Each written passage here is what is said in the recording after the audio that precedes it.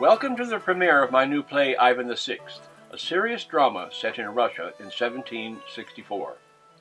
Tsar Ivan VI Antonovich Ulrich Wolfenbüttel of Russia, son of Prince Anthony Ulrich of Brunswick-Lunenburg and Grand Duchess Anna Leopoldovna, the daughter of Ivan V, was crowned at the age of 2 months, deposed at 15 months, and thrown into solitary confinement until he was 24.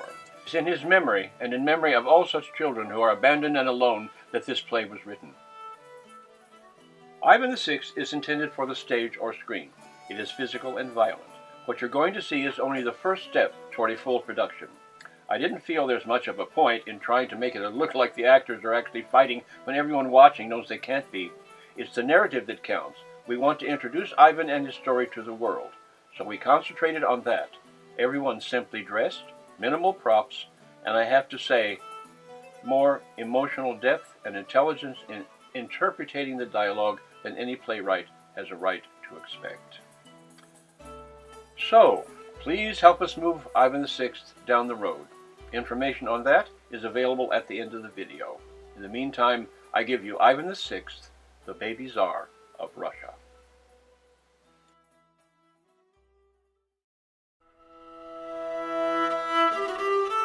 Ivan VI, the Tsar of Russia, crowned at 2 months, dethroned at 15 months, he reigned for just over a year before being thrown into prison, where he has lived in solitary confinement ever since.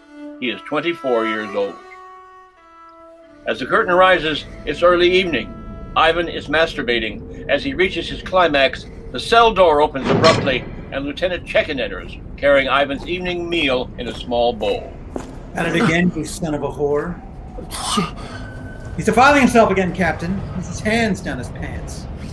You're going straight to hell, nitwit. Captain Vlasov enters, crosses directly to Ivan, who is still in the throes of his orgasm, grabs him by his shirt, and throws him to the floor. Damn it, boys. Stop that! How many times have I warned you about this?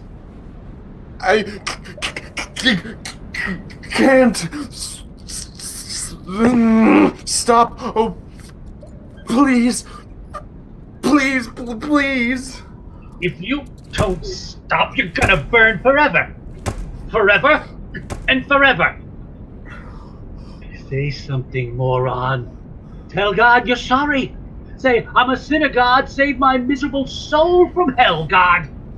I'm a sinner.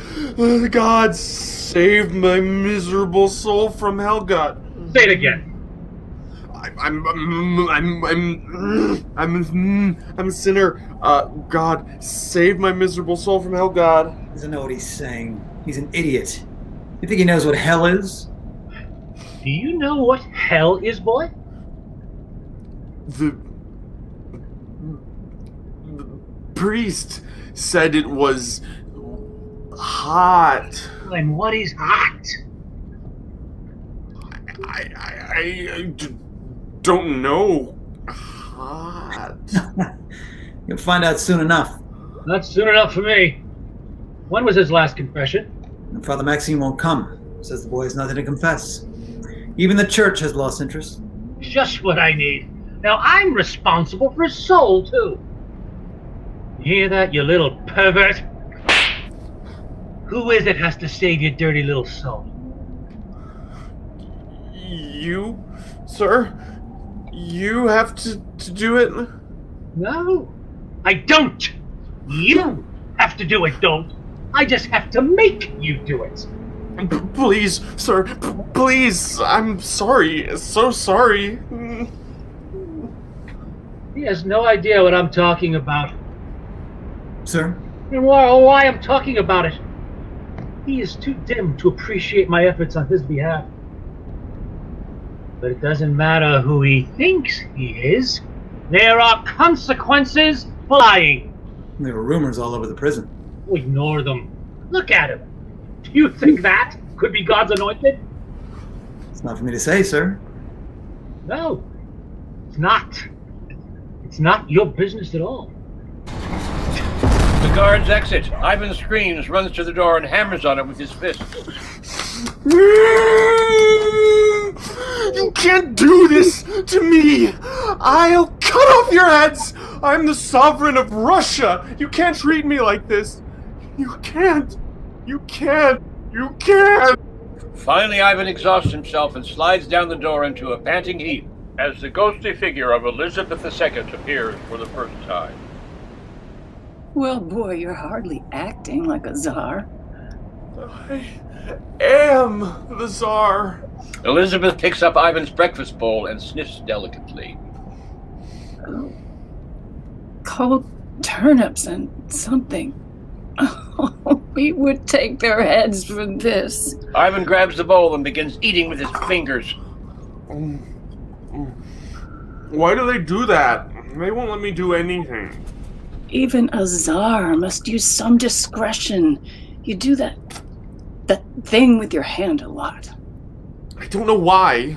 It just feels good. I need it. Yes, all of you say that. Men are pigs. Your needs provide an excuse for everything. Count Alexis Razumovsky, Elizabeth's lover, appears for the first time. Don't be so hard on the boy, my dear. He has a point. He would take your side. You're no better than he is. All of us go through something like that. For a while. The priest screams, but who cares? They wear dresses. Shouldn't he be done with it by now? He has nothing else to do, Elizabeth. Not even a book. Didn't they give him a Bible? Our order allowed for a Bible. I doubt the epistles of St. Paul made much of an impression. For that, one must be able to read. He was to have been taught the alphabet. Reciting ABC is just the thing to keep a boy's hands out of his pants. Well, at least you moved on. I had options. Thank God. I haven't heard any complaints. Certainly no one calls me a miserable sinner. Which you certainly are. But you sin with so much charm. Big kiss. Stop that! Or I'm going to tell my mother to cut off your heads. I doubt that, Ivanushka. We are Elizabeth Petrovna, and your mother is nothing but an unrepentant slut. And you're nothing but my cousin. At the moment, but an important cousin, nonetheless. Do you know what a Tsar is, Your Majesty? It's... Don't count. He wasn't old enough when he felt to have any idea about it. I hate this. I hated it when we did it. Nonetheless, we did do it. I know who I am. And I can do what I want, and if you... Chekin throws open the door and enters. Elizabeth and Alexis, who only exist in Ivan's mind, vanish as he falls to the floor and grovels. All right, idiot. Where's your piss pot? I don't know where it is. What do? Pee on the walls? I don't know. It's in the corner. Crawl over and get it, pig. Chekin shoves Ivan with his foot. Please, stop. Please. Ivan trembles as he picks up an old bucket and holds it up to Chekin. Moron. The sooner you're gone, the better. He spits on Ivan and storms out of the cell. Ivan lays there whimpering as Elizabeth and Alexis reappear. Why is being a Tsar so hard? Uneasy lies the head that wears a crown, Ivanushka. A quote from an obscure 16th century poet. It does make one think. It hurts. Yes, it surely does. I really don't know why anyone would want it. I don't want it. I want to go home. We didn't want it either. That's why you got it. It would have been kinder if you decided sooner. You had an ample opportunity to take the wretched throne before the poor child was born. Anna Petrovna wanted to rule, and civil war is expensive. Besides, she was my older sister, and we were otherwise occupied with you, as I recall. Don't you think throwing a little boy into prison was a bit extreme? His mother threatened to send us to a convent. Did we have a choice? He was 15 months old, my love. Crowned, anointed, and deified. The grandson of Ivan V. Hardly illegitimate. You let him reign for scarcely a year. We waited long enough, Alexis. You certainly didn't suffer from it. Besides, Anna Leopoldovna was impossible, and we were the only legitimate candidate. She was not impossible. She was my mother. Yes, well, that was a mistake. Anna was not very nice, Ivan Antonovich. You're better off without her. You're certainly better off without her. Remember who you are, Count Razumovsky. You were nothing but a pretty peasant when we raised you up. We can still have you whipped. Do you really want to scar this beautiful body, my dear? You've enjoyed it so much over the years. Well, we hardly have a choice, do we? The boy never met any of our other lovers, so you're all there is here in this place. He was 2 months old when he was crowned, Elizabeth. If you had taken the throne then, all this sordid imprisonment could have been avoided. Anna Petrovna named him heir about 20 minutes after her first stroke. Then she died. The child was proclaimed Tsar the next day, and everyone in sight was pledging eternal allegiance. There was hardly time to plan. What are you talking about? Does he know you took it from him? He didn't the last time he saw us. And unless the guards and priests have been lying, he's been told nothing since he was 4. What are you talking about? Why are those men so mean? They never leave me alone. They want you dead, Ivan. They're looking for an excuse to kill you. Elizabeth?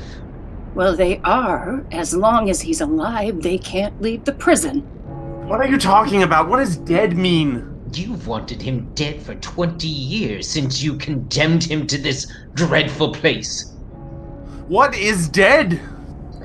He was a baby, Elizabeth. Hardly a threat. His mother was a threat. We had no choice. What is dead? Good God, boy, don't you know anything? We thought educating him might be inconvenient. To say the least. An anointed Tsar running around loose was not in our interest, particularly an educated Tsar. There hasn't been a moment since we took power that someone or other hasn't threatened to put him back on the throne. If he could read and write, well... This way, he's a dead issue. Basically. If I'm dead, can I go home? In a manner of speaking, Ivanushka, yes. Some people think that's what dead is. Don't be jejune, Alexis. We're dead, and this place is hardly home. Does the Archbishop know you think that? Anyway, whose fault is it? I didn't take him from his mother and throw him in prison. You certainly helped. You and the Preobrazhensky Guard. If we had failed, you would have been beheaded long before you fell from our favor. And yet, here we are. Yes, here we are. I want to be dead. Oh, Ivanushka, see what you've done? I want to be dead so I can go home. Oh, dear child. Oh, dear, dear child. You go away now. I'm tired. Leave me alone. I want to be dead and go home. Oh, my sweet, sweet child. We couldn't regret it more. But we're terribly afraid that's going to happen all too soon. As Ivan falls asleep, the lights dim, pause for a moment, then fade to black.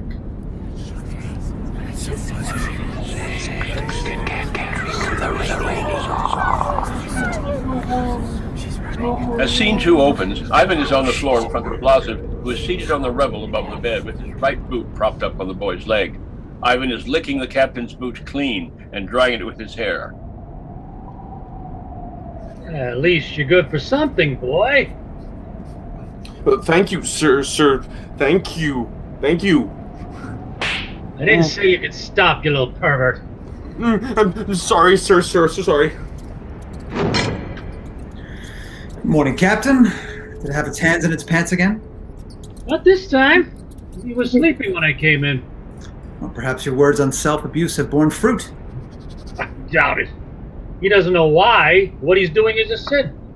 As I recall, the priest don't explain it particularly well. Don't do that, is all I remember. I see you're putting it to good use. Have some respect, Lieutenant. He's not an animal. I'm sorry, sir. I see you're putting His Majesty to good use. Your smart mouth is going to get you whipped. I am sorry, sir. I'll try to do better. I see you're putting prisoner number 1 to good use. Well, what else is there to do in this godforsaken place? You speak to the governor? Eileen is no help. We're never going to get out of here. Catherine doesn't want the boy killed unless somebody makes a serious attempt to free him. She thinks we should encourage him to be a monk. Good God, he can't even talk. Monks don't talk. They just mumble and rock back and forth. Hey, be careful, idiot. You're drooling on my pants. Sorry, sir. I'm sorry, so sorry. Well, how would that help? If he takes holy orders, he won't be eligible to the throne. So she can stop worrying about having to order the murder of a crown czar. Why don't we just starve him to death? Oh, no one is happy about this chicken. Least of all me. My God, he is the sovereign. Given his legitimacy and his gender, Elizabeth has no right to take his throne, and Catherine isn't even Russian. With all due respect, sir, so many have been put to death for saying less. Blazov sighs and gives Ivan his other foot. I've said that to no one but you. If you tell anyone, I'll deny it. Who do you think they'll believe, Lieutenant? Anyway, I'm not advocating Catherine be replaced. She'll make us rich if we last long enough. What does it matter? Never gonna see my wife again. You hear that, you little bugger? Because of you, I can't fuck my wife. I'm so sorry, sir, so sorry. Please, so sorry. Ivan attacks Blazov's boot as the captain leans back and studies him. We have new orders. Sir? From now on, if he gets sick, we don't call a doctor, we call a priest. Sir? Nor is he allowed to lie about his rank. If he does, he's to be punished severely. He is prisoner number 1 and nothing more. Seems extreme. It comes from very high up. Lenine won't even consider a reassignment? That we might have to execute him as a state secret. Only 4 people know about the order. But we want to keep it that way. Blazov stands and Ivan falls backward. You hear that, Your Majesty? We're stuck here till you're dead. I can't help it. I'm sorry. So sorry. Forgive me, sir. On the other hand, Lenine is sending us each another 1,000 rubles. If we ever do go home, we'll be able to live the way he used to live. You remember that, boy? The way you used to live? No, sir, no. I don't remember that, sir. I can't remember that. Maybe he'll just die of the plague. That would satisfy everyone. You coming, Chekin? One moment, sir. I'll be right there. Blazov exits as Chekin looks down at Ivan. Because of you, I can't see my wife, moron. Do you think that's fair? No. Get it out, boy. Answer me. Do you think No, that's fair? No, sir. No, it isn't fair. No, not fair at all. You're gonna find out, you little fucker. Chekin! I need you! Coming, sir. Just you wait.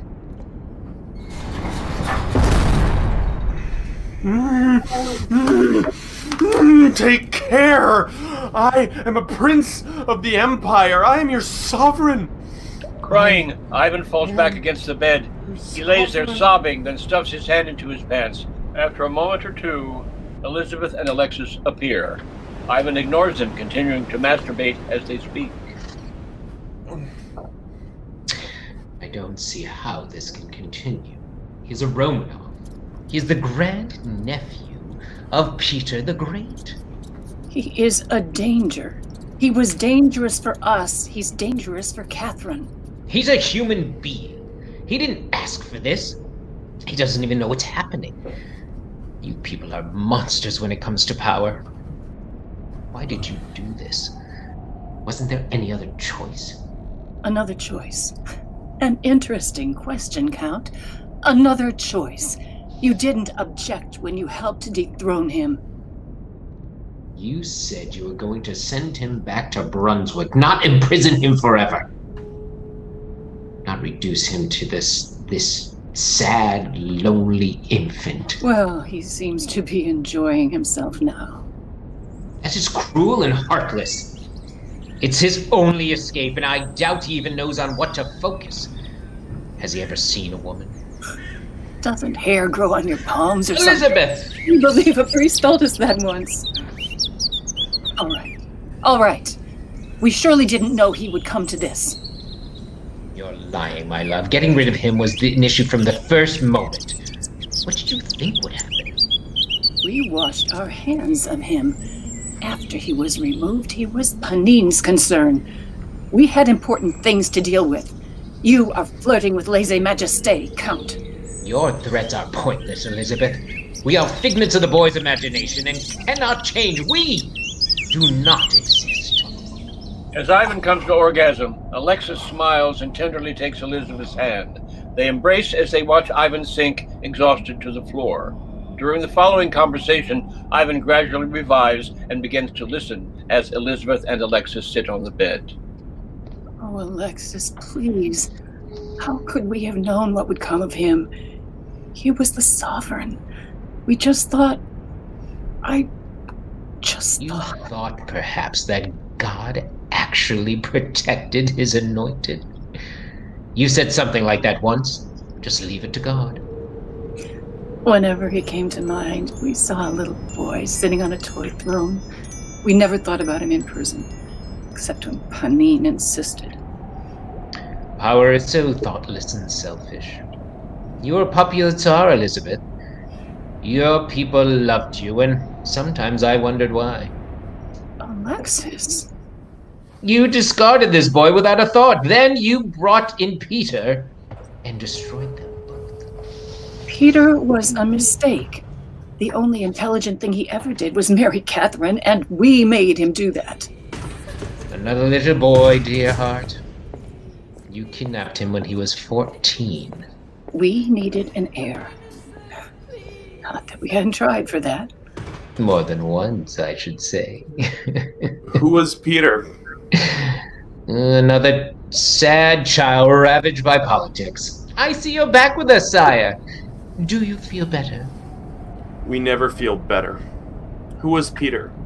Ivan pushes himself up and sits between Elizabeth and Alexis. Peter III, he was our heir. Another 6-month wonder. He didn't even last as long as you did. Did he have to lick boots? Not once he came to power. Then he proved to be cruel and stupid. We doubt bootlicking would have helped. Maybe. Who knows? Another German mistake. You should have left him in Kiel. He was our last male relative, with all the chaos after Ivanushka's removal. We needed an heir we could control. If Peter had stayed in Germany, he would have been a constant threat. Frederick was looking for any excuse, so we made him Grand Duke and kept him where he could be properly educated. Ah, another great success. It wasn't our fault he grew into an ignorant cretin. All he cared about was playing with toy soldiers and that Vorontsova woman. Dreadful slut. If Catherine hadn't acted, he would have sent her to a convent and made Vorontsova empress. I doubt Sophie would have been a good nun. She would have overthrown God and annexed the Elysian fields. Oh, not exactly timid, was she? She had no choice but to depose Peter. He was an imbecile. Russia would not have survived. That captain was right. She isn't Russian after all. From, what was the name of that place? Anhalt Zerbst. Anhalt Zerbst. My God, at best a minor aristocrat. Says the pretty peasant. Anyway, Sophie vanished when she became Grand Duchess Catherine. That name suits her better. More Russian? Both you and that captain should be beaten severely. And yet, here we are. And Captain Vaslav is hardly in danger, is he? We should have hung you before the coup. Orlov would never have said that. Orlov was stupid. Imagine him a grand master of the hunt. He takes her in his arms as they swirl around the room. On the other hand, you loved me the last time Ivan saw you. So, you will love me as long as he exists. They kiss. We do seem to be in your power, Count. There were times you liked it. A change of pace is sometimes necessary. Still, we should have hung you. Why do you say you are Empress? Your Majesty. We are the Tsar. You cannot be Empress. No, child, we cannot. You never knew us as Empress. As Empress, we have now been dead for 2 years. After Peter was dealt with, Catherine took power. Will she let me go home? We're afraid that remains to be seen. He's back. He's coming back. Go. Please go. Go. Alexis and Elizabeth exit. Damn door is stuck, Captain. God damn door! The door opens suddenly and Chekin, carrying Ivan's food bowl, stumbles into the room, falls over Ivan and spills food all over the floor. They wrestle for a moment, then come to rest with Chekin on top, looking directly into Ivan's face. What are you doing, you little cunt? You are a fucking pervert, aren't you? No. What is that? I don't know. Get off. Go away. Go away. Vlasov enters. Luca! What are you doing? Get off that boy! I'm sorry, Captain. Little boy got in the way when I came in. You are an officer of the Empire. Act like one. Sorry, sir. An accident. Won't happen again, sir. Yes. Well, make sure of that. In the meantime, we have news. I hope it's good news, sir. Hardly. The Guriev brothers and Peter Khrushchev were arrested for trying to free his Imperial Majesty. Just arrested? Yeah, for the moment. Of course, Catherine wants them hung. Apparently they got drunk during the coronation celebration and said a real Tsar should be restored to the throne. A real Tsar? God, the Empress must be livid. They were part of the cabal that enthroned her. After Orlov murdered Peter, Catherine rewarded him with 26,000 peasants, and Khrushchev was insanely jealous. Doesn't sound like living at court is exactly, ever... Sane? Hardly. Still, if they'd gotten a little further, we might have been able to get out of this place. Oh, I see. Not good news then, certainly not. Never any good news. Whatever, come with me. Vlasov starts to step over Ivan, stumbles, and shoves the boy flat with his foot. Good God, boy. Chekin's right. You are such a pain in the ass. I'm not finished with you, moron. They exit. Free. Someone is trying to set us free. What is free, Count? Alexis studies Ivan as Elizabeth picks up the bowl and collects the spilled food. I don't want to tell him. It's an impossible concept. How can he ever understand? What is free? Is it a good thing? That depends. Elizabeth studies the food she picked up off the floor. If we didn't know better, we'd think they were trying to starve him to death. Do you like to eat this, boy? Isn't this what free people eat? Not if they want to live past 10. You're not helping. How can I help? It doesn't matter what I say. Those men would have killed him, and the Gruyevs and Khrushchev would have come even close. What is free? God, you're a persistent little bugger. We are the sovereign little bugger, Count, and we will know what free is. Alexis pauses, then bows deeply. For once, he is speechless. Your Majesty, free is when one, is not under the control of another. And those men could not hurt us? No, sire. They could not. Then that's what we want. We want to be free. You may go. Your Majesty. As the shades vanish, Ivan falls back on the bed. This time, his masturbation is languid and relaxed.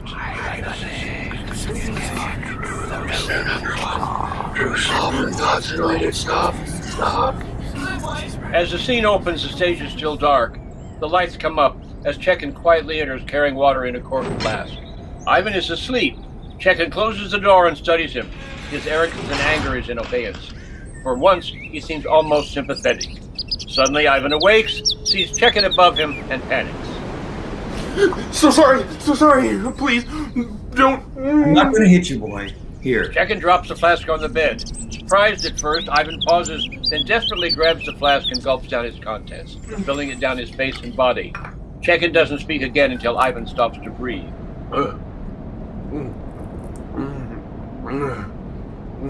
Drink like a pig. What's a pig? That's what you are. Does a pig wear a crown? Some people think everyone who wears a crown is a pig. Do you? The army doesn't like political opinions.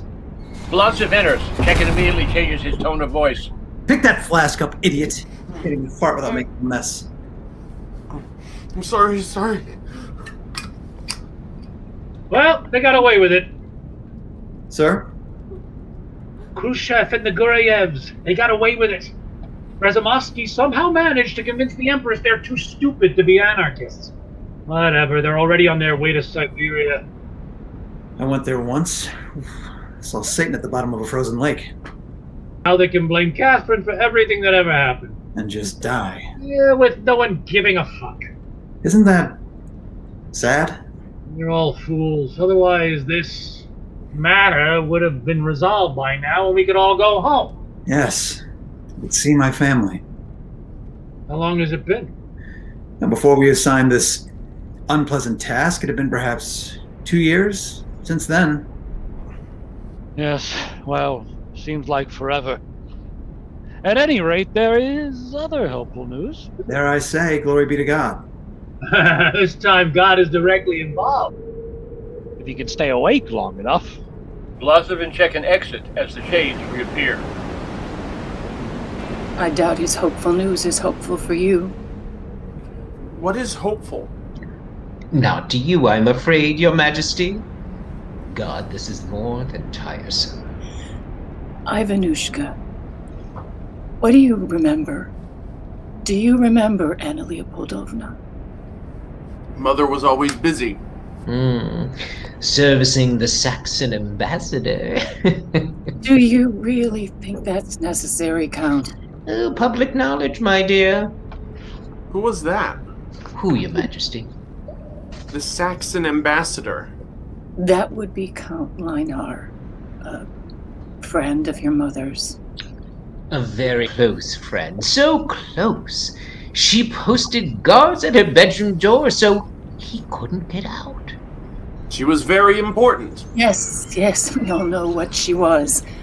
That aside, I'm sure that she loved you. I didn't see her much. Who did you see? I saw you. You were always nice. And I saw the Count. You were nice too. He carried me to that other place. Riga? I guess. They didn't tell me. It was cold and I didn't get much to eat. Didn't your mother? She was busy. She was the regent, I told you. Yes, we know. You told us. Were other women kind to you other than us? Are you a woman? This is simply dreadful. Are you a woman? Yes, Ivan. I was a woman. You were nice. Sweet Ivanushka, we may not have been as nice as you remember. Not nearly. Shut up, Count! This is hard enough. There was another nice person. She fed me when I was hungry with one of these. Ivan reaches out and cups Elizabeth's breast. So, You remember the wet nurse who fed you, Yes, if that's who she was. but no others. I don't think so. How did you feel when you touched us here, Ivan? Hungry. Oh dear, what can he be thinking of when he plays with himself? It might be you, it might be a horse. Little boys are extremely versatile when they masturbate. You can say the word, I won't tell. He is not a little boy. He's 24 years old. And he's been deliberately denied information on procreation in case he might run amok and produce an heir. We are not amused. Neither are we, Your Grace. There is nothing amusing about any of it. Whatever, if I wanted to amuse you, I'd go about it an entirely different way. Or 3 or 6, or perhaps a dozen. Do you not love us at all? Which one of you? Oh, Alexis, really? Do you not love me at all? I always love you, even when you're wicked and cruel. We are not wicked and cruel. At least once, Empress, you were thoughtlessly wicked and extremely cruel. Voila! Not that it even matters now. We should have hung you. Tell me, Ivanushka, can you remember anything else?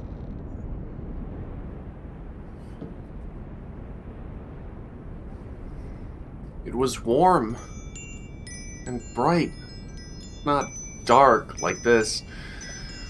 There were lots of little things, sparkly things with fire on the top, and lots of sweet things to eat. There was a funny man who played with me and made me laugh, and a man with a little box that made pretty sounds. They were so pretty. It was nice when his friend picked me up. He swung me around and around and around. That made me laugh. I like to laugh. I laughed when they put the heavy thing on my head. And people clapped. Everything was so big. I could breathe better. And whenever I made a noise, they gave me things and told me I was a good boy. You are still a good boy, Ivan Antonovich. The captain says I'm a moron. The captain should be shot. Is a moron a good boy? A very good boy, dear heart. You are an exceptionally good boy. And afterwards at Riga? I didn't like Riga. No one likes Riga. It was cold and dark. Father said we would be going to Brunswick, your father's principality. Anthony Ulrich was a good man. He deserved better than your mother. He looked like the captain. He wore a coat with shiny buttons and was very loud. He talked about Brunswick a lot, but we didn't go. No. Too bad you didn't go. Did you like your father, child? I didn't see him much. At Riga, I didn't see anybody much. And after that? I didn't see anybody. I've been here since then. Do the words wicked and cruel still mean nothing? We are already burning in hell for this Count Razumovsky. We've been in this cell one way or another since he has. Our punishment is going over this again and again, forever and ever. Ours and yours. Give me strength. Bring vodka, chicken. Little drinking might be good for us. This could be happy news. Coming, sir. Right away. Come, Count. Your Majesty. The shades exit. Blossom enters. He's in an excellent mood. He crosses and sits at the head of the bed. Ivan slips to the floor and cowers. Chicken, bring something to eat while you're at it. Chekin enters carrying a small table holding a bottle of vodka, 2 large shot glasses, and a bowl of fruit. Here, sir. Ahead of you, sir. Splendid. You're an excellent orderly, Check-in. A great help in this desolate hole. Sometimes I don't miss my wife at all. Thank you, sir. But I'm sure you miss her for other reasons. Not for much longer, I think. Sit. Thank you, Captain. Much appreciated. Check-in grabs a seat and sits across the table from Vlasov. Ivan is on the floor. Apparently this is familiar and he looks hopeful. Vlasov and Check-in basically ignore him as they down vodka shots throughout the following scene. By the end, both are quite drunk. May I pour you a drink, sir? Oh, I have news from Rostov. Sir? Matseyevich is attacking the Empress. Who, sir? Arsene Matseyevich, the Metropolitan of Rostov. Catherine is confiscating church assets and he's denouncing her for theft. Like something from an opera.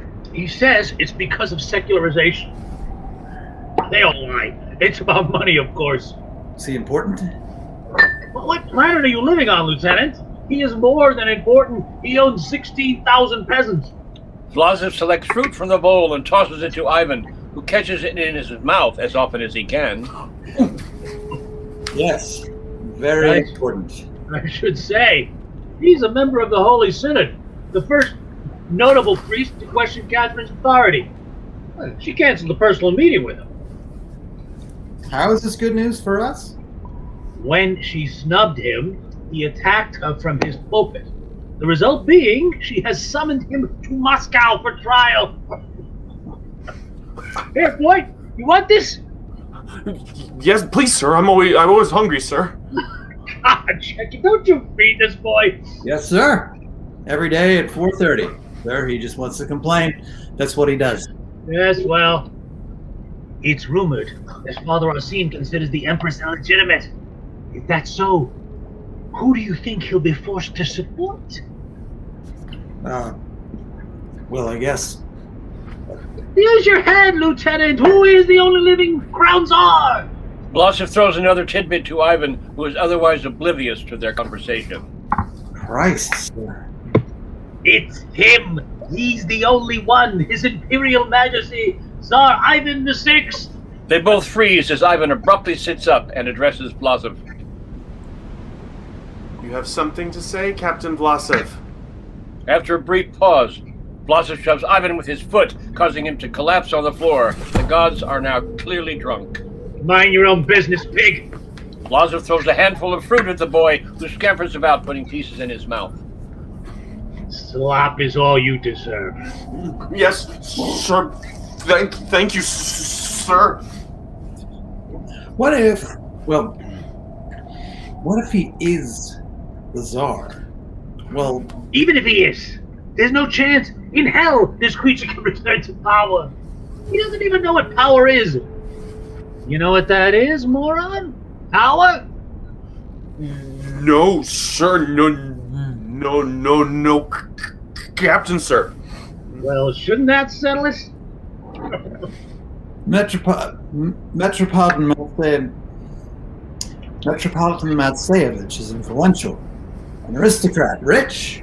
What if he... Even if he mentions the boy's name, he's gonna be gone like that. That's why it's good for us. It will remind Catherine of this and her shaky claim to the throne. Still. Arsene wants to help. Arsene won't hesitate to say what he thinks. And I doubt Catherine will wait more than a minute or two to have him drawn and quartered. It might be enough to make her finally decide about a inconvenient little prince. Vlasov suddenly jumps to his feet, followed by Check-in, who hands him another drink. They are both drunk. Ivan becomes very still. Long life to the Empress! Now. To Empress Catherine! Now clean up this mess. Supper will be late tonight. Mirovich is just in from St. Petersburg.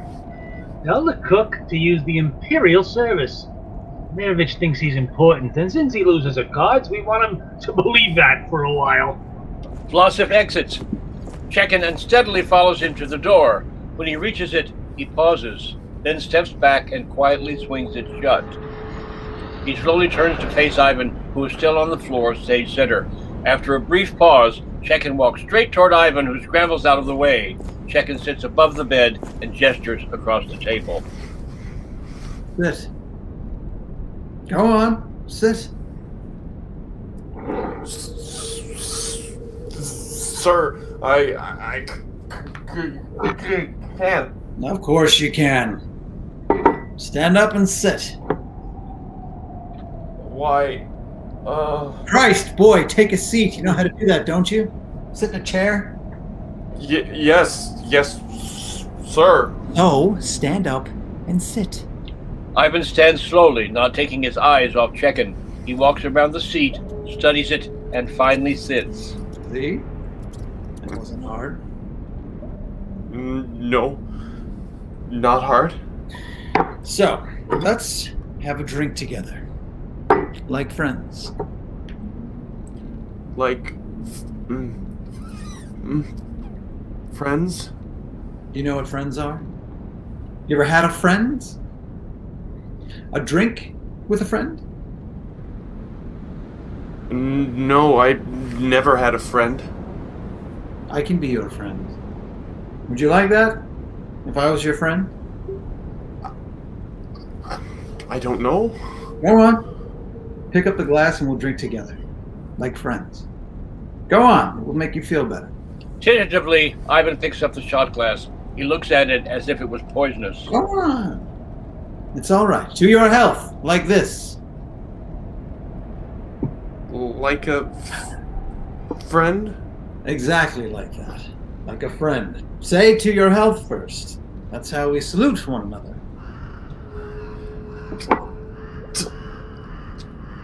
To your health. Ivan lifts his glass, looks at Chekin, and downs the shot. He reacts as might be expected. There. It gets easier after a while. I don't like it. Doesn't it make you feel hot? Right here? Warm. Yes. A little warm. It does. Right here. Good boy. Here, we'll try again, then wait a little bit. I don't want you to feel too good all at once. Thank you, friend. Of course. My pleasure. To your health. To your health. This time, Ivan reaches across the table and clinks the glasses himself. He takes a deep breath and they both down their shots. Ivan does better this time, breathing hard as he chokes a little and rubs his stomach. It is warm. Right down here. It's better, but I still don't like it much. You can't tell the captain about this, you know. Between us, friends, you see. The captain isn't a friend? No, he's not. But you can count on me. Drink. You have to do 3 shots. The first time. No, I can't. Are we friends or not? Yes, I see. To your health. Ivan places the glass to his lips without ceremony this time and fumbles with it as he spills vodka all over himself. Chekin rises, looming over him. I have a question. Have you thought about my wife? What? No, sir, do you have... please. Don't you remember, moron? You apologized for keeping me from her. We agreed it wasn't fair.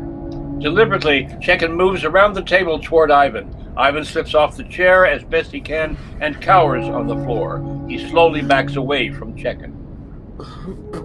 Please, sir. I remember now. You're your wife. As Chekin forces Ivan toward the bed, the shades react, horrified at what they are seeing. It wasn't fair, was it? No, certainly no. Not fair. Not fair at all. No, not fair at all. What are you going to do about it, idiot? I'm so sorry, sir. Please, I don't know. Not enough. Not enough at all. Your Majesty. Not enough at all. Chekin is now a drunken monster. He advances on Ivan until they are at the center of the bed. He is back to the audience. But no! Please, I'm sovereign! I am the Tsar! Chekin is seen from behind to be fumbling with his pants. After a moment, he falls forward on his knees and straddles Ivan. I am your friend! Chekin falls forward onto Ivan's body. There's a brief pause, and the stage goes dark.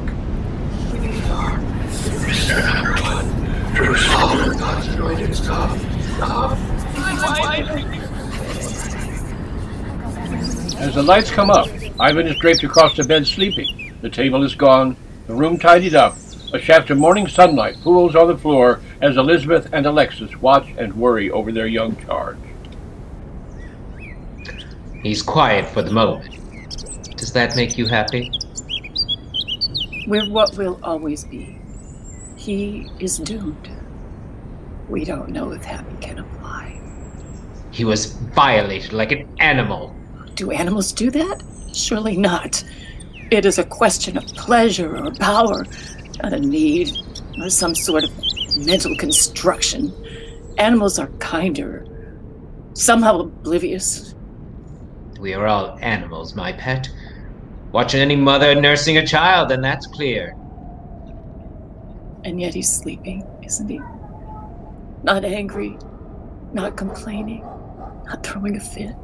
Is he not entitled? He is the Tsar, imprisoned and abused, with nothing at his disposal to improve his existence. God, I throw more fits than he does. He has for so little. He is a prince. He accepts his life as his duty. Because he has known nothing else. Nor was it ever his duty to be raped. Although what's been done to him every day of his life is certainly that. Rape. Your moral scruples have certainly ripened, Count. Did the relentless drinking and all those naked bodies finally become tedious? How unfair to remind me of that. For the young, nothing is tedious. If it was, an heir would have never been produced. Which you and I did not do. Which you did not do, my dear. My sons are healthy and well placed. I tried my best to produce an heir for Russia, as you know. But it was not to be. Ivan is young. Ivan will always be young. The last time he saw us, he was our liege lord. We still serve him. Yes, our liege lord. Still sleeping, oddly enough. Ivan suddenly wakes up, awake and aware. He doesn't move. Not sleeping, oddly enough. Your Majesty. Your Majesty. They wait for Ivan to respond. He just stares. Your Majesty. Ivanushka. She touches his leg. Don't! Your Grace. Ivan Antonovich. Our head hurts. An unfortunate side effect of drinking vodka, Your Majesty. What else, sire? She touches his arm. Don't touch me! I don't want to be touched. Leave me alone. Get out of my head. If only that were possible, my prince. We have decided. He is our favorite. We want him. Sire. Your Grace. We shall have him. The guard? Your Majesty, surely not. He hurt you. He didn't hurt us. He touched us. He touched us. And held us. And hurt us, but then it didn't hurt. And I want him. Oh, my child. We want him. Ivanushka. We want him! We want him! We want him! Dear heart, Majesty, if he brings you joy, take him. You are the sovereign. Is he not already ours? Your Majesty, you are the Tsar of all the Russians. Yes. Yes, we are, aren't we? We shall take him. He is our favorite. Yes, sire. He is your favorite, sire. Do you know what that is, your grace? A favorite? Whatever it is, everyone has one but me. And I want one. Now I'm tired and have a lot to do. Let me sleep. Go away. Let me sleep. Your Majesty. Elizabeth and Alexis solemnly resume their seats. After a moment, Ivan sleeps. The lights fade slowly to black. Prisoner number 1. Jerusalem. God's anointed. Stop.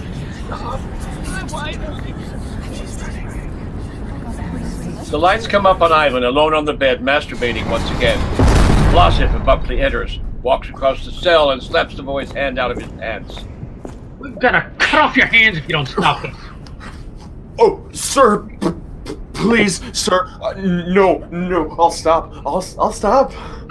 No, you won't. That's what makes it endurable. No, please, no, please, no. Check-in, where are you, Check-in? Sorry, sir. Coming, sir. The check-in runs in the open door, snaps to attention, and salutes. He is anxious and distant. I overslept. A night off is a good thing. Keeps one sane. Too much vodka, Captain. That's the point, isn't it? Until you go blind. His Majesty would like that, wouldn't you, boy? Watching Check-in go blind, wouldn't you? I don't know. No, please. No. Idiots! Well, late or not, you must do what you must do. I will not suffer criticism, Check-in. Report to me before afternoon roll call. Vlasiv exits. Check-in stares at the door. He's obviously nervous, but tries to conceal it. What is roll call? They make sure you're still here, then they tell you what they do for the rest of the day. Your life sounds like ours. Are you free? We are all enslaved. Does it hurt? Always. You hurt us last night. I know. Did you want to hurt us? Yes. Why? I don't know.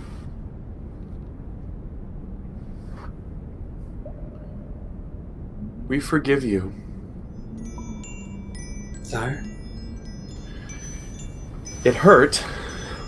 Then it stopped. And I felt you touch me. Your Majesty. And we forgive you. Your Majesty. Touch us again. What? Touch us again. Sire, that is dangerous. Captain Vlasiv will hang me if I blink, and... God, I hate him. He is wrong. Christ, he is so wrong. Check-in falls to the floor in front of Ivan and goes down on his knee. You are the Tsar. Crowned alive. Worshipped by the church. I looked in your eyes, and God spoke to me. I know what's been done to you, and how we'll burn for it. The captain calls you Luca, does he not? I give a name, sire. Well, when he's angry, he screams it at me. Luca, friend, we would have you do it again. Oh, God. Ivan, Your Majesty, I can't. Check-in! Do it again! I'll be back. When I can, my lord. I'll be back. He bows his way out the door. We meant now! Ah, yes. We must keep those favorites in check. Now! I want him now. Now may be inopportune, sire.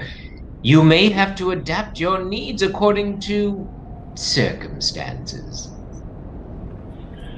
You are my cousin's favorite. Count Alexis Romanovsky, at your service. Majesty? Her favorite... what? Her favorite companion. Like the German ambassador? You are well informed, Your Grace. Of course, we are not a moron, cousin.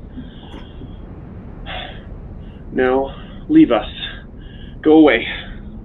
We need to think. Ivan lays back, stuffs his hands in his pants, and drifts away. Thinking is good. I'm sure he's thinking more clearly than he was. Not about horses, we hope. The lights dim to half, pause briefly, then fade to black. Jerusalem, God's anointed, stop.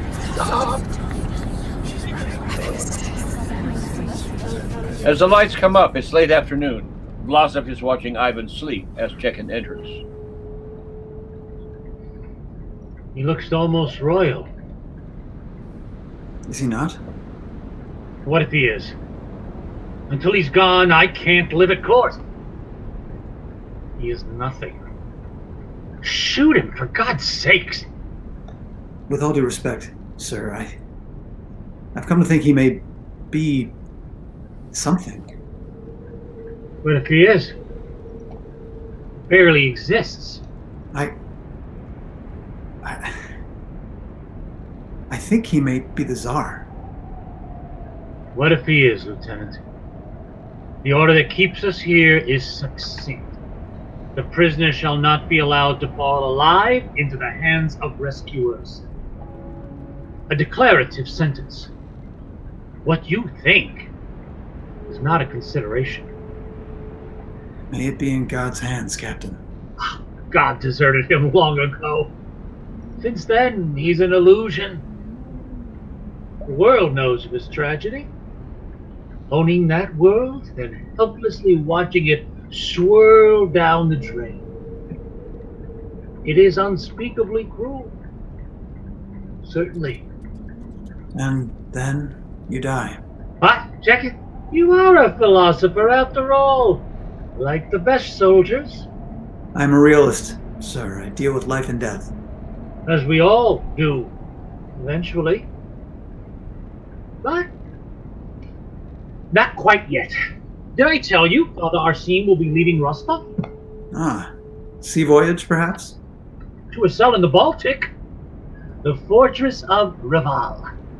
16,000 peasants, and he has been erased. No one at Reval knows who he is, and no one there speaks Russian. Dare I ask? He mentioned the unmentionable in front of Catherine while screaming at the Holy Synod. Then he was degraded and stripped. It happened in very short order. He hasn't been seen since. Politics are abhorrent, Captain. Wars are safer. Even if he is the real thing, Lieutenant. Even if you think you're right. Even if you know you're right. Do not get too close.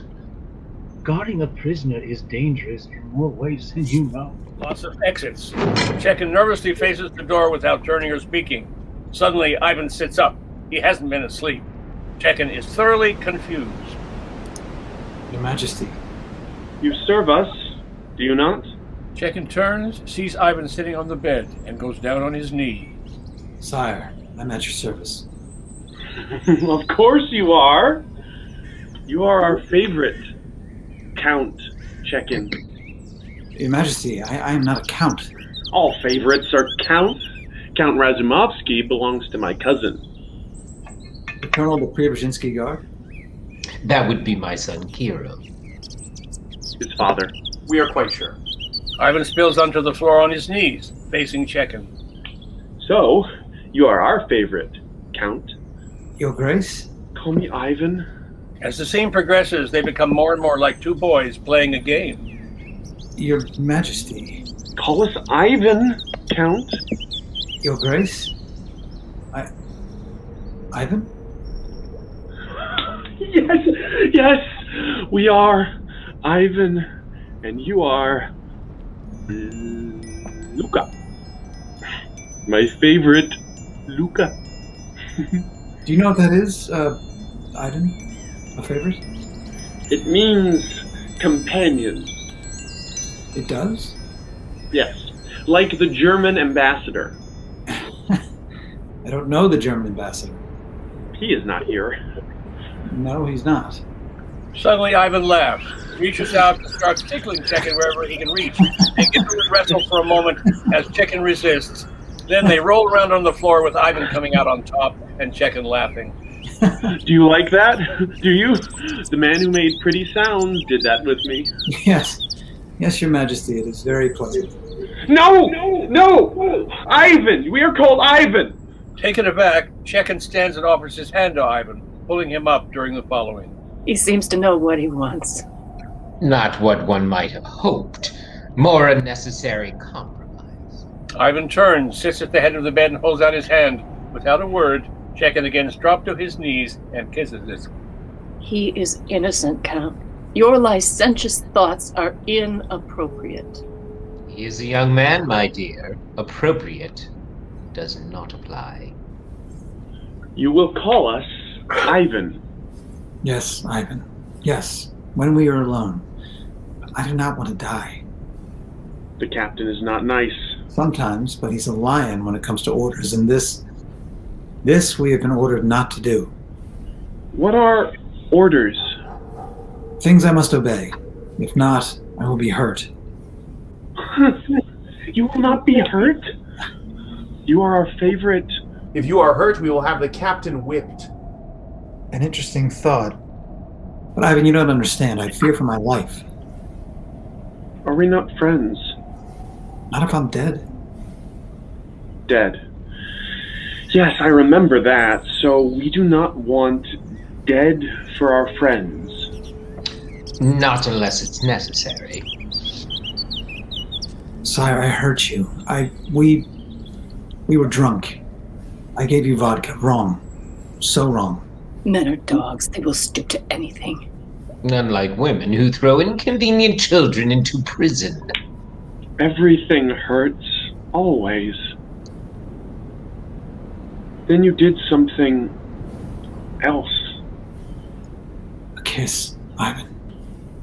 It is called a kiss. After that, it didn't hurt. I kissed you on the forehead. Is that something free people do? Yes, dear Ivan, yes. Many people do it. Then I will have you do it to me again. Ah, Your Grace. Dearest Ivan, I don't know what to say. Say nothing. Kiss us again, Count. It does not hurt.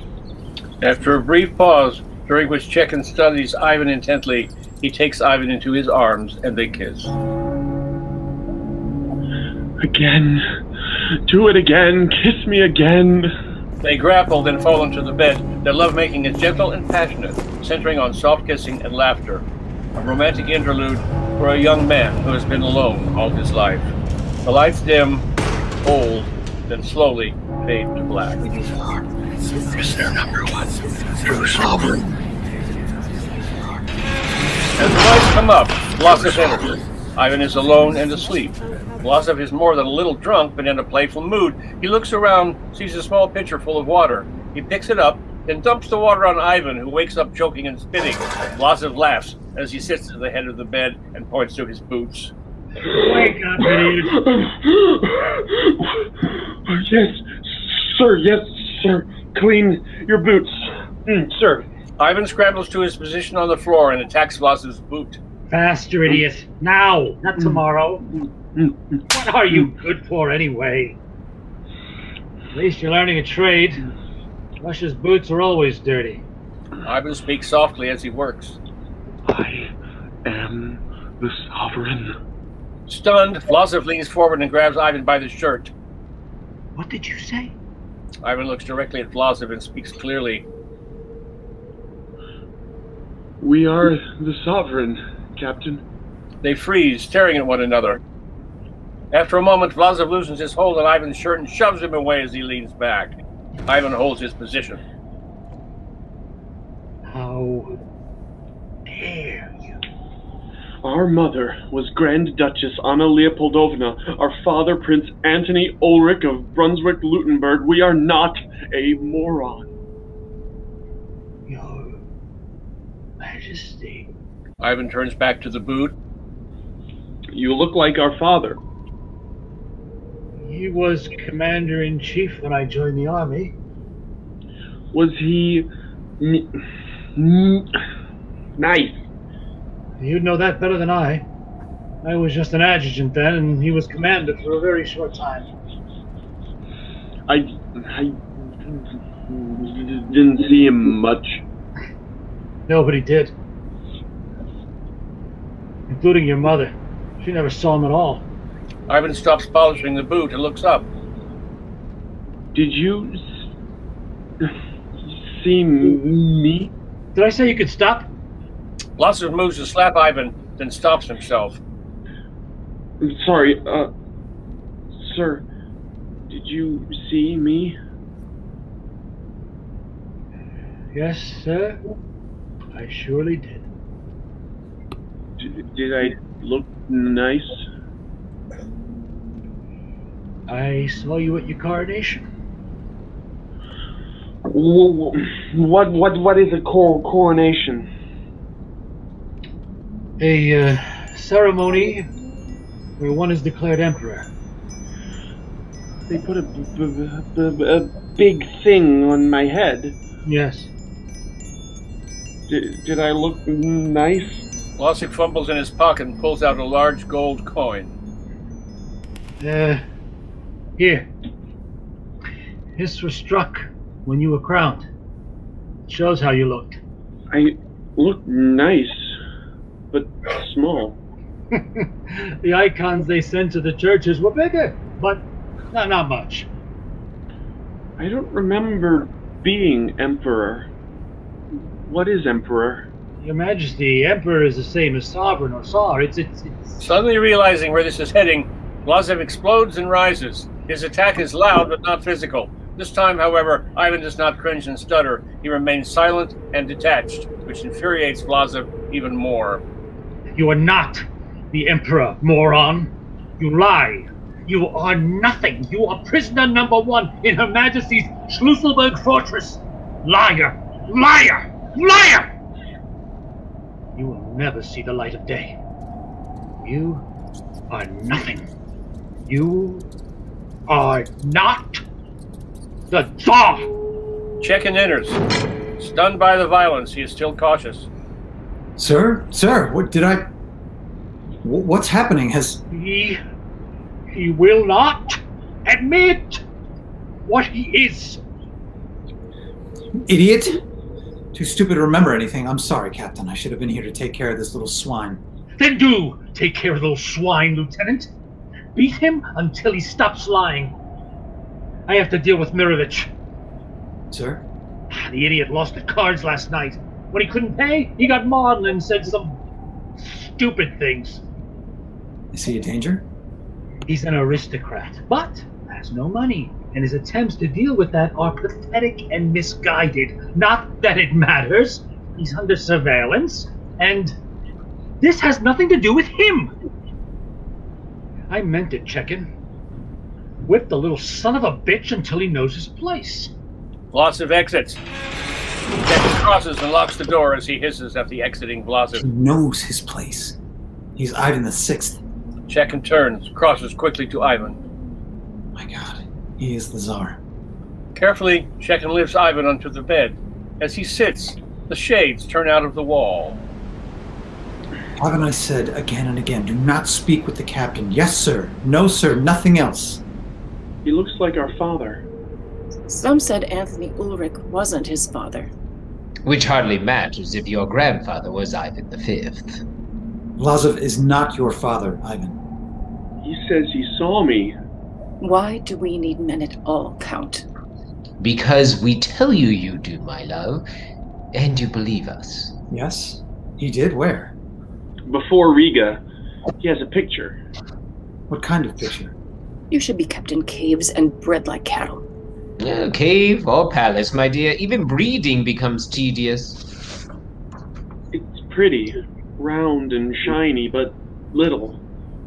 I've seen it. A coin struck for your coronation. Yes, he told us that. A hypocrite. I'm so sorry I wasn't here sooner.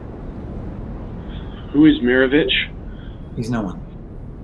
He needs money. Will he clean the captain's boots? He's a lieutenant in the army, like me. Poor Ukrainian, angry and stupid, he thinks. They roll around on the bed, becoming passionate.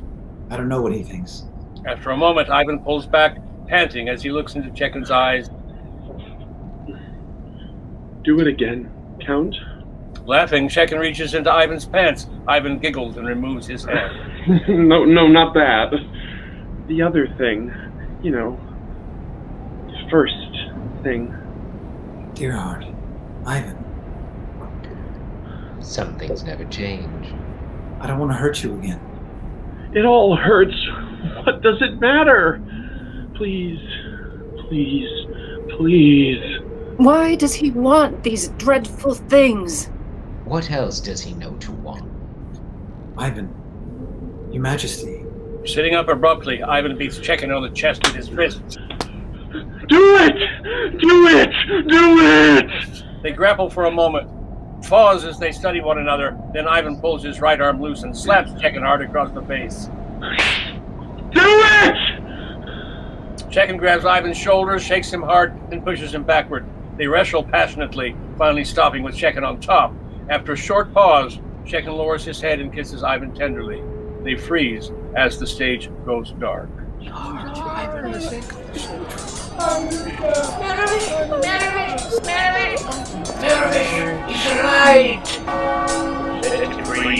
As an alarm sounds throughout the prison, the lights come up full. Still on the bed, Chekhin sits up abruptly. He desperately pulls himself together as Ivan reaches out to pull him back. I have to go. Please. Please, I have to go. You always have to go. Suddenly there's banging on the door. Oh God. Oh God, oh God, oh God. Chekhin! Fix this damn door, you're going back to the ranks! I need it! Just lay there. Don't move. Sorry, sir. Coming, sir. When I got here, it was fine. God, Lieutenant. When did you get here? I have a watch, Captain. I came when the alarm sounded. Yes, well done then, I suppose. Why is he still asleep? Sir, the alarm? It's the first time I've heard it since I was ordered here. Christ, Lieutenant. That imbecile Mirovich. He thinks he can do it. Sir? Lozov kicks Ivan with his right foot. Wake up, moron. This concerns you. You should hear it. Yes, sir, please, sir. Sorry, sir. Mirovich is saying out loud that prisoner number 1 is the Baby Tsar and should be restored. Dear God. Now, so far, he's confined his stupidity to the barracks. He wouldn't dare say it in the mess. Rumors are ripe, sir. Don't some of the other officers... He owes us all money. Oh. An impoverished aristocrat is like tits on a board. No sympathy, no takers. As far as we know, his only follower is one Apollon Ushakov, who is nobody. Actually, an orderly, I think. His family's been trying to restore itself since taking the wrong side in 1708. He's been taught nothing else, so he prays and gambles. Too many of you fall like that. Life of the third son isn't easy, Captain. I don't believe I've had a problem with either of those. Those. But you're an excellent drinker, Chekhin. And you're not exactly a saint. You and Mirovich have that in common. Excellent drinkers. Sir, the alarm? Yes, well, Mirovich is missing. He usually attends evening mass to beg God to give his money back. You hear that, nitwit? He thinks you can do that. If he restores you, you'll pay his debts. Is that right, Your Majesty? You're going to pay his debts. Captain, the alarm? Yes, well, Mirovich can't be found, and there are weapons missing. The Commandant's sure it's nothing, but I can't take a chance. We can't take a chance. Come with me. The sooner we find this cretin, the sooner we can drink. Lozov exits, followed by Chekhin, who turns back at the door. He comes to attention and bows deeply. Courage, my love. I won't let him hurt you. Chekin backs out of the room and pulls the door closed behind him. Ivan rises, staggers to the door, and falls against it. Count! Don't go away, please. Don't go away. You all go away. As courtly music plays, the shades move out of the wall. Alexis crosses to the foot of the bed and moves a box to center stage. He picks up a blanket, spreads it with a flourish over the box, and backs away in a low bow. Elizabeth guides Ivan gently to this improvised throne. As he turns and sits, she backs away to curtsy. The shades raise their arms, move together, and dance. Ivan is delighted. He claps his hands and laughs. Ivan VI reigns, if only for a moment.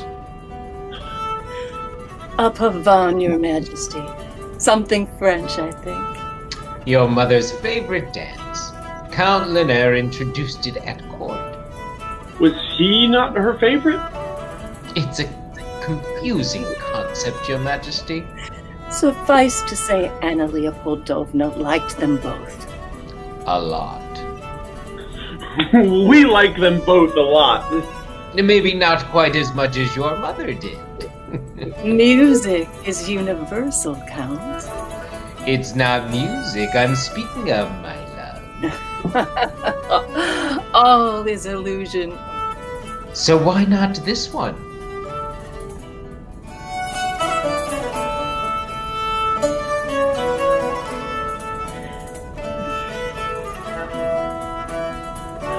Lieutenant Chekin was a surprise. A welcome surprise, surely. A final gift from the Almighty, perhaps. A paltry token, considering.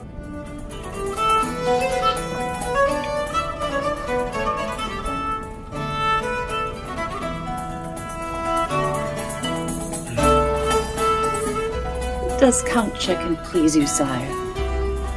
He is our favorite. He would like this. That would be his duty, sire. He is also our friend. He will not let us be hurt. A true friend, then. My only friend. As the music grows louder, sounds of conflict can be heard from outside the cell. Apparently uneasy, the shades dance a bit more anxiously. Regardless, the music and dancing still incite Ivan. Me! Let us dance, we want to dance. Dancing is good, sire. It would teach you elegance and grace. Alexis reaches out to Ivan, who laughs as he positions himself between the shades. They part, take his hands, and the three dance. Ivan stumbles a lot, but he enjoys himself, and there's a great deal of laughing.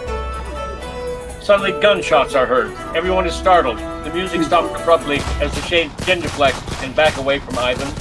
I fear our conversation is coming to an end. As all things must.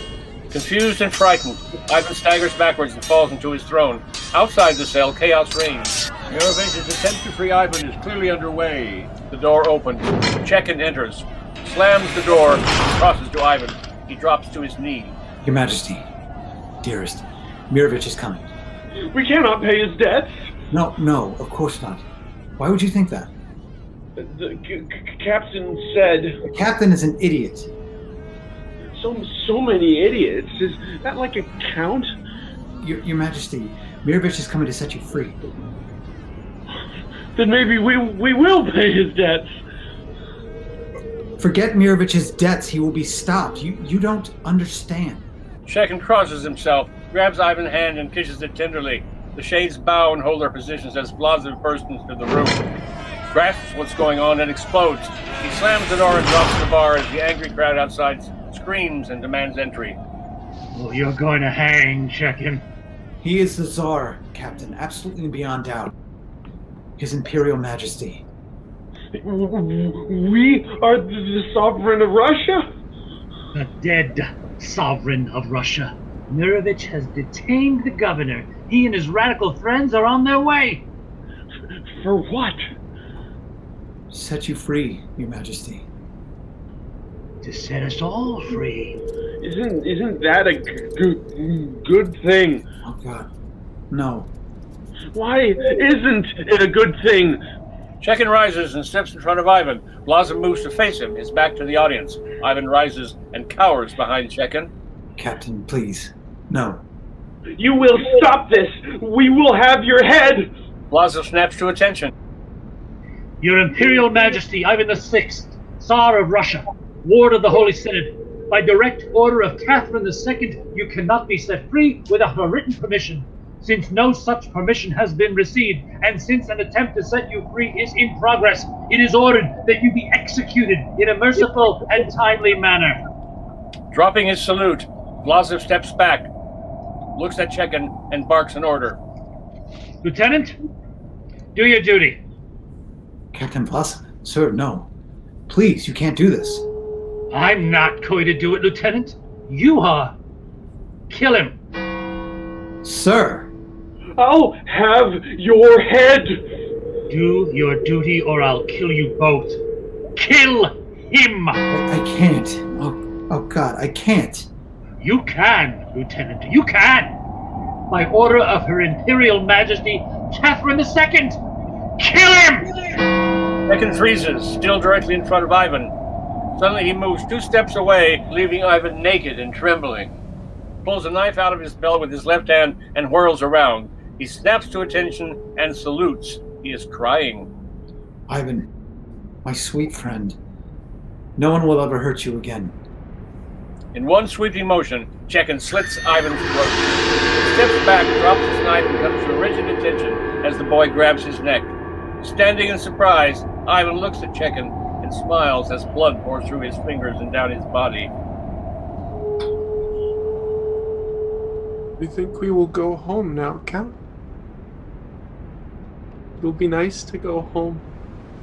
Ivan coughs and falls lifeless to the floor as the shades vanish. God bless Ivan VI.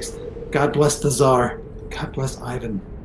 Weeping, Chekin drops to the floor and takes Ivan in his arms. Oh, Ivanushka.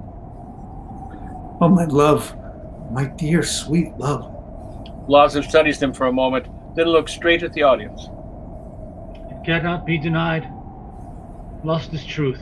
For some men, it is the only truth they will ever know. Moved in spite of himself, Blazov snaps to attention, clicks his heels, salutes with his sword, and cries out with great heart. God bless Ivan VI. God bless His Imperial Majesty, Sovereign and Autocrat of all the Russias. God bless the Tsar. God bless Ivan. The screen freezes as the play goes dark.